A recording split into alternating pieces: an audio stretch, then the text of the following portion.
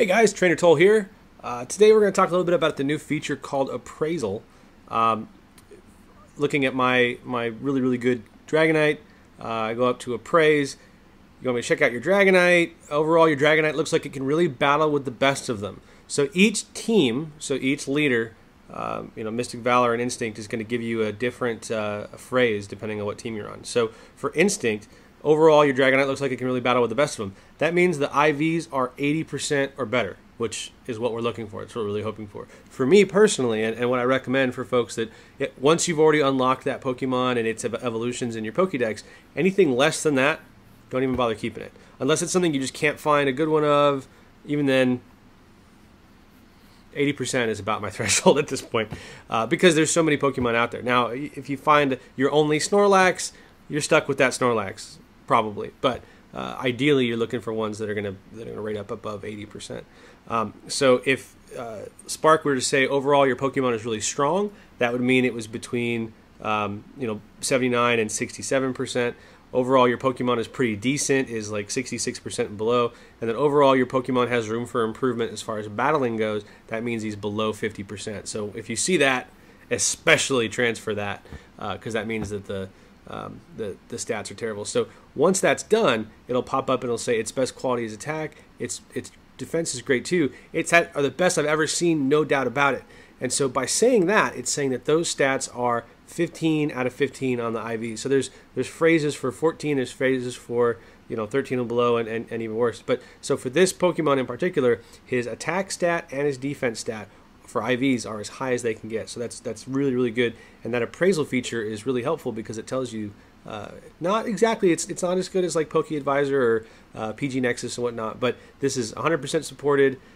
It's in line with how the old 3DS game was, and I know that some people don't really want to think about it that way, but that's the truth. This is kind of how you'd go to an IV rater and he would say, hey, this stat's really good, this stat's the best I've ever seen, and so they stuck within that existing thing. Now I've been joking, and I totally doubt that this is the case, but I tweeted them a couple weeks back, and I was like, hey, checking IVs has precedence within the game. You guys are raging about these third-party tools. Why don't you do it the way it was done in the 3DS game, where they can talk to an NPC, and the NPC will tell them what they have.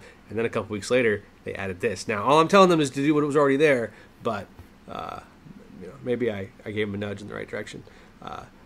Stats are the best I've ever seen, no doubt about it, so that's that message. And then sometimes it'll comment on the size, although, did they take the size? Let me find a, okay, so here's an extra small praise. Looks like it really battled with the best of them, hit points, attack.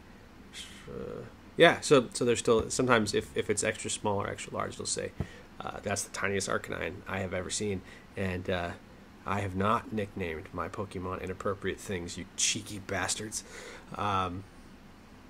Although I did see one that was a Weeping Bell named Shakeweight. Anyway, so that's the formula. If you're Team Mystic, the phrase that you're looking for is, overall, your Pokemon is a wonder. What a breathtaking Pokemon. That means that the stats are going to be over 80%. And then in 79% and below would be, your Pokemon has certainly caught my attention. 66% and below would be, overall, your Pokemon is above average. And then 50% and below would be, overall, your Pokemon is not likely to make much headway in battle. So that's Blanche's list. And then on the Valor side, overall, your Pokemon simply amazes me. It can accomplish anything. That's 80% to 100%. So if it can accomplish anything, that means it's the upper tier. And then your Pokemon is strong. You should be proud. That's up to 80%, but 67 to 80%. Overall, your Pokemon is a decent Pokemon. That's 66% to 51%. And then overall, your Pokemon may not be great in battle, but I still like it, is 50% and below.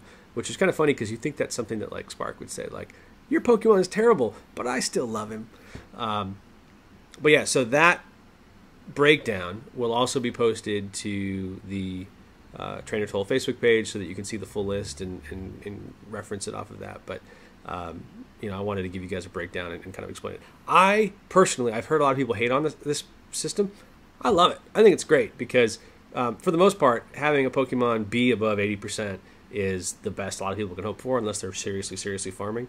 So you can still use this to narrow down Pokemon that are above 80% and run them through the spreadsheet. You can do that without risking logging into a third-party site. But what this for me does is that if I'm farming, the second I catch the thing, I just hit appraise, and then if I see that message, then I tap through to the end of that menu, and we're done. We're moving on. So I know I'm only saving Pokemon that are above 80% IVs, or I'm transferring them anyway because they're not high tier Pokemon. They're not something I want to use. So very cool tool. Find the list that's appropriate for your team.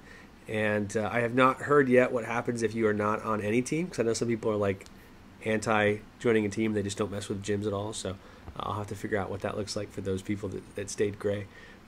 But, you know, team instinct pride here, and it's fun to get the messages from our team leaders. So on top of the appraise feature, there's also been a bunch of changes to the nests in Pokemon Go.